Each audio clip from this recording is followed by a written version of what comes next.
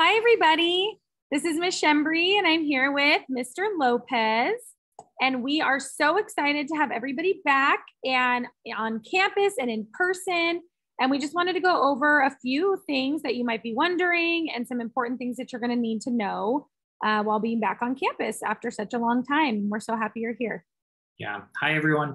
My name is Mr. Lopez. I'm the principal here at Del Mar High School, and we are excited for you guys to be joining us. If you're watching this, you either are sitting right now in your advisory class asking a lot of questions, or you might have got access to this early for some reason. So in any case, I think I don't have to keep talking about what a difficult year it's been, I think for all of us. And you might be thinking of just sort of what your last year and a half looked like. And so I think in being mindful of that, just think about with people's experiences and what they have, just to think about everyone's feelings and what they're going through and how they've processed this past year. And recognizing that some students and some individuals and teachers and parents and family members have taken this struggle on in different ways. And so just be mindful of that. Be as supportive as you can be. And anything that we can do to help one another during this time, I think is really essential and important and really part of our Del Mar High School culture. So the first thing I wanted to talk about, these are just a couple items that have popped up that we want to make sure that we address. The first thing, masks, and I know this was communicated, but I just want to be really clear on the mask policy, not only at our school site, but it's our mask policy across the district. And the way to put it into the simplest terms, indoors, masks must be worn at all times. So regardless of your vaccination, you have to wear a mask indoors at all times. The second that you step into a classroom or some sort of room, you have to be wearing a mask. So if you step into a classroom or you step into the restroom or you go into the gym, make sure that you have a mask available at all times. If one breaks or you need one, teachers have them. We also have a ton up here in the front office, so let us know how we can support. And then on the other side of that, for outdoors, it's optional. It's recommended for individuals who are not vaccinated. But again, outdoors, it's really what you are most comfortable with. So just wanted to really be clear about those. So again, indoors, always required. Outdoors, it's your own preference. So just be mindful of that. And one of the things that you may be aware of, social distancing isn't something that we are required of anymore. So just please be aware of individuals' personal space and just be mindful of where people are sitting and giving people space when walking through the hallways and stuff, if you can at all possible. And then just the biggest thing that I really want to stress, and this is for students and for families. So our district has put a very clear rule that masks must be worn indoors at all times. Any student who refuses to wear a mask indoor or does not want to follow those procedures, you will be moved to virtual learning for the remainder of the school year. So again, I know sometimes we have masks or sometimes we forget to put them on when we're walking in. You really need to be mindful when you walk into a space, mask goes up. The second that you defy that is when we will be meeting with families to talk a little bit about next steps and what that looks like. And just a reminder, masks is going to be over nose and mouth. It's not like wearing it like this. So it does cover your nose and your mouth at all times. Again, that's a non-negotiable, and regardless of your vaccination, you are required to wear a mask indoors. So I just want to highlight a couple of our mental health supports. So as Mr. Lopez mentioned earlier, we know this has been, obviously, as we all know, I sound like a broken record. It's been very challenging last year and a half, and we want to make sure that you're feeling supported when you come back on campus. For some of you, this is your first time on campus, on any school campus, in over a year. And so We want to make sure that you're feeling supported. So this is a new addition to our campus. We have a wellness center now. If you haven't walked around the campus lately, there are new portable buildings over by the science wing, kind of near the parking lot. And so room 83 is a new room. It's in the portables, and that is our wellness center. We do have a social worker as well who is working with us through Uplift Family Services, and they will be in there should you need anything. The room will also be stocked with any necessities you might need: snacks, first aid, simple Band-Aids, things like that, school supplies. And then as the school year goes on and we figure out what you guys need, it will, maybe change, but there will be things in there. And I believe we got some furniture for that room. Am I right, Mr. Lopez? Some cool furniture.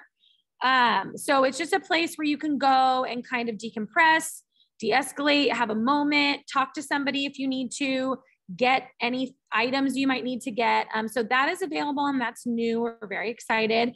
And then we also are continuing for those students who are returning to Del Mar. You might remember this, and for those of you who are new, we work with Cassie, which is a counseling service. We have our Cassie counselors that have been on our campus for a while. We've got more this year, and they will be able to provide counseling services for those who need it. We'll send out more information about how you can be referred to Cassie as the year kind of gets going here. And if you need that immediately or would like more information on that before we send it out, your guidance counselor would be the person to talk to if you're looking for some Cassie counseling. Okay, bell schedule. So I know many of you have seen this. I think one of the most, or probably a little bit of a confusing thing, our first day of school is tomorrow, or you've probably already dealt with this issue, but I'm going to just fill you in just in case you may not be aware. On Wednesdays, we don't have first period.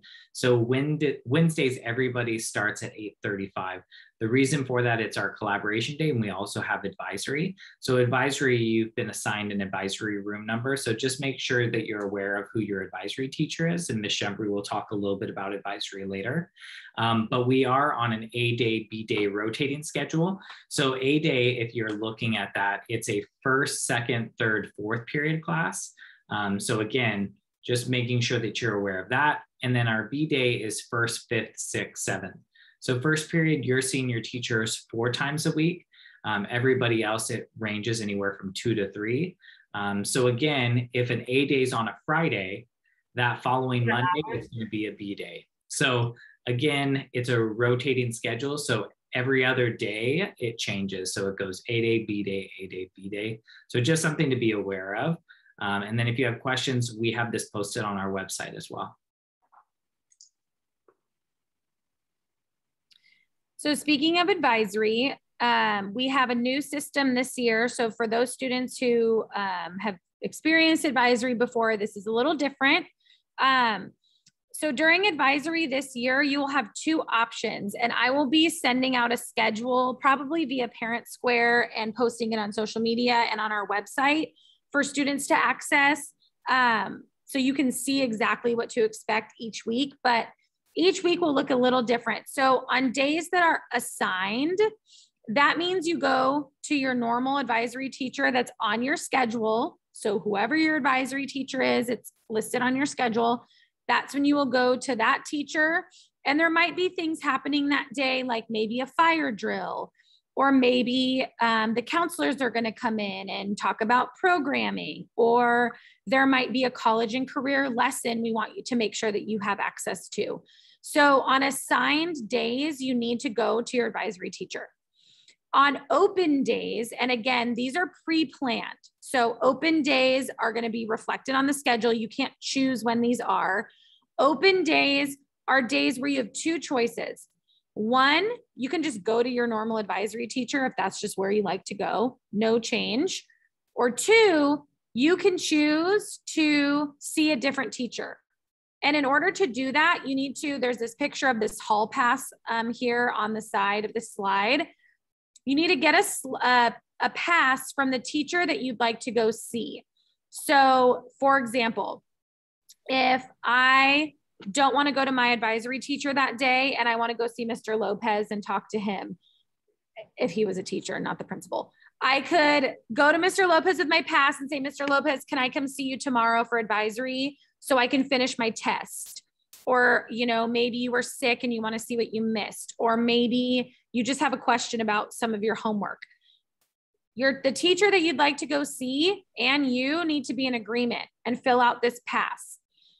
You do not need to check in with your normal advisory teacher. They are not part of this equation. Just communicate directly with the person that you'd like to go see, and then we'll figure it out from there and your attendance will be cleared up.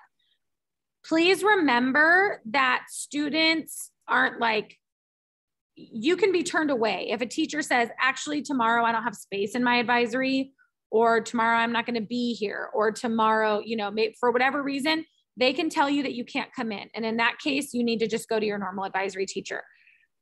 This all needs to be sorted out by Tuesday afternoon. The reason being is that on Wednesday morning before advisory, we don't want 1,300 students running around campus finding a different place to go.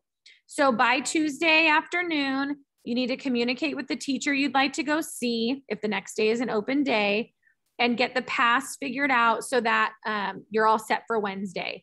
So this will take us a little getting used to, and I understand it's a little confusing when you haven't seen it in practice, but coming up when we have our first open day, which I think is in a couple weeks, I'll send out a reminder and I'll explain this one more time. And again, you don't have to change classes.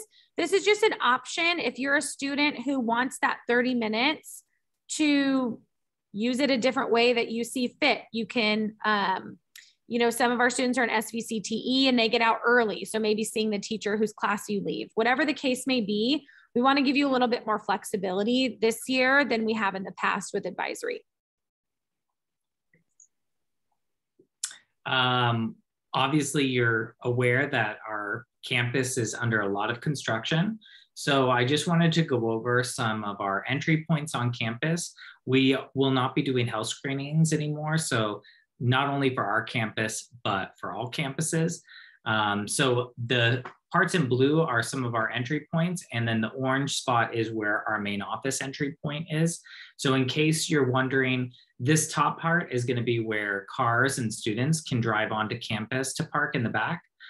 So you'll have access to that. And then for students who are walking or riding their bike, you'll have the following blue boxes where you can enter. So there's going to be a spot by the PAC, 16, and then the 68 wing. I highly encourage and recommend people to enter through the main hall. The reason being, near room 16, the skateboard racks and the bicycle locks are really close by. So you don't have to walk your bike or find your walk very far for your skateboard to get locked up. So again, this would be my recommendation. At 8:35, we close the campus down. So once class starts, we're going to go ahead and lock up all the gates. If you are late or showing up on campus after 8:35, make sure that you go through the main office. That'll be the only entry point from that time on. If you are driving onto campus, you can call the main office and we can open the gate. But please remember, we are a closed campus, so we shouldn't be letting people in or letting strangers in or anything like that. So be mindful if you are coming late to campus and driving yourself onto campus that other cars aren't following you or anything of that nature.